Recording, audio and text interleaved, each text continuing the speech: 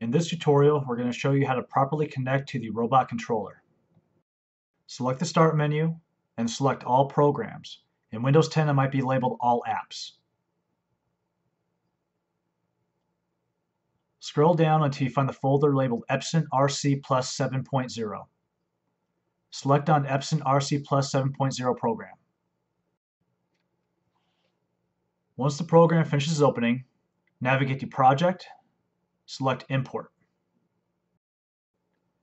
Click on Controller for import location and click Next. Select Switch to Program Mode and click OK. From this screen, the destination project name is the one you're uploading. If you wish to keep the original, we recommend changing the project's date in the highlighted area.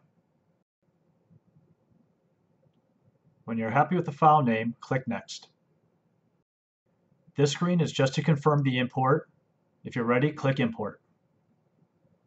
If you are overriding with the original name, click Yes. Once the import is complete, you have access to the robot controller.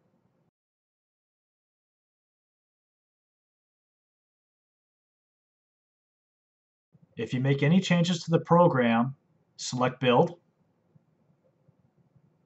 Once the build is complete, go offline. You are safe to close the program.